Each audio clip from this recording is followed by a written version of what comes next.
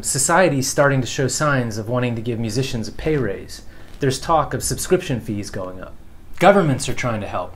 For example, in the UK, where they called the music industry into a parliamentary inquiry, they heard from labels and music services and musicians and unions, and they're doing a lot and putting a lot of pressure to get you a pay raise for your creations. If you're distributing your music onto the music services, then you really need to know how music rights and royalties work so that you can get in on this pay raise. And for you self-releasing musicians, you might uncover a pay raise immediately while watching this video. So many videos have tried and failed to explain music rights and how royalties should flow. Not this video. Once and for all, I'm going to break it down in infographic form. Hey, I'm Todd McCarty, and I dish out music marketing tips here on YouTube, and I run Band Builder Academy, which teaches artist development and fan building to artists, managers, and labels. I ran a large independent label, Fearless Records, for a decade, and I was a senior vice president of sales at Sony Music. Make sure you subscribe to my channel and hit the bell, and I'll keep these videos coming. Before I break down the rights and royalties, check this out. Why you need to know this stuff. There's more money out there for you. You have more rights than you realize. Your distributor is not collecting all the money, and neither is your PRO. Do you want to make more money? Do you want to collect it quicker? Or maybe somebody else is watching after your business, and you're worried about them shortchanging you. Either way, I want you to be motivated by all the different ways of making money for musicians. You might lose your money forever. There's a lot of money that goes uncollected, and it ends up in somebody else's hands. Who gets it? What happens is uncollected royalties are held in suspense for usually about 3 years.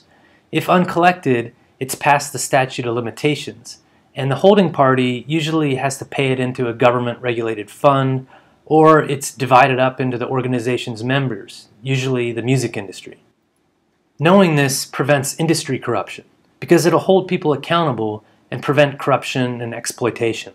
Unfortunately, most people in the music industry just don't know this stuff. And you should never assume people do.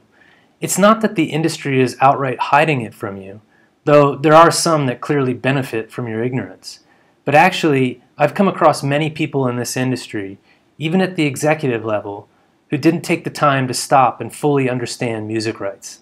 So knowing this will prevent you from being taken advantage of. I didn't really feel confident talking about music rights until I came across this infographic that Royalty Exchange made. I owe a debt to them. But I still had to take it a step further to fully understand it. I had to use specific examples, and that's what I'm going to do after I show you this infographic. So one of the most important things to look at in this infographic is the words here at the top. A song creates a copyright, which is granted certain rights that allow rights holders to collect royalties. Again, I'm going to read it again. A song creates a copyright, which is granted certain rights that allow rights holders to collect royalties. Semantics is the study of word meaning, and in this case, it's really important. For example, destination and last stop technically mean the same thing, but there are subtle shades of meaning in the different words. Some see the music royalty process as extremely complicated, and it is compared to the breakdown of concert revenue or selling a t-shirt. But if you memorize the 10 or 12 different terms and understand what they mean, it's not as complicated anymore. People use lots of terms that can have the same meaning, like song and composition, or song and master. So you have to pay close attention to the context. Another one is musician and performer. Aren't they the same?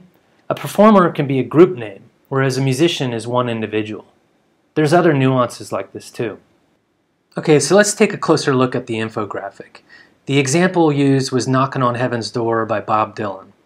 So that's the song, and that creates a copyright. Now, there's two copyrights. There's the sound recording, and you want to read this really carefully because it's important. The recording of a performance of the underlying composition.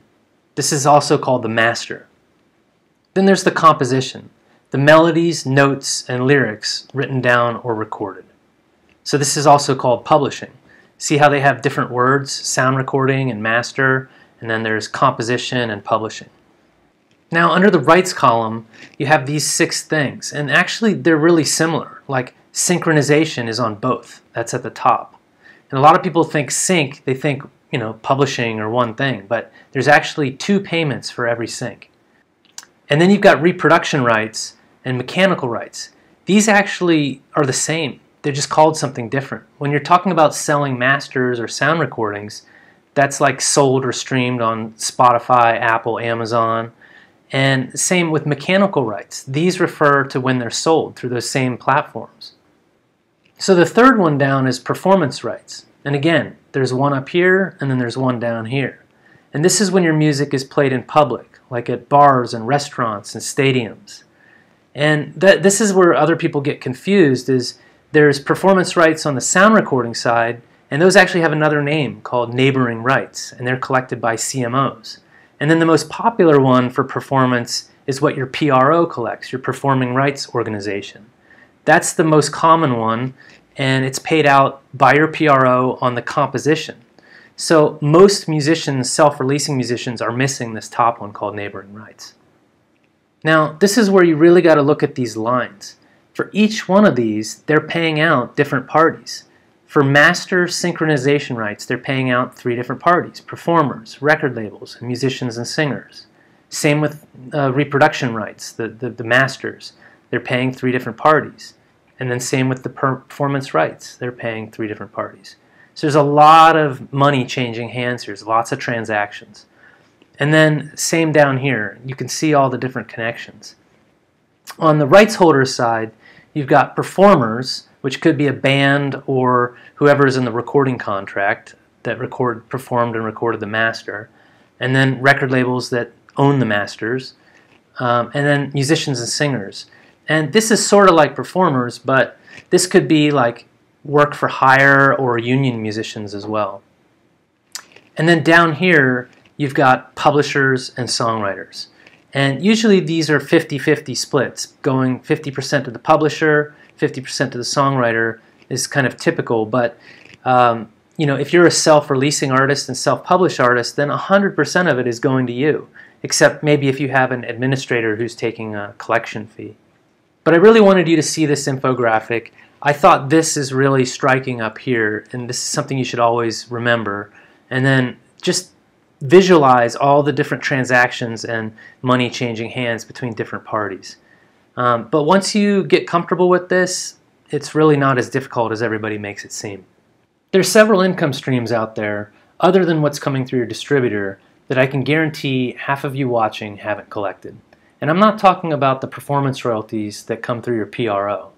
A few of them can be really good money, like the Mechanical Rights Collective.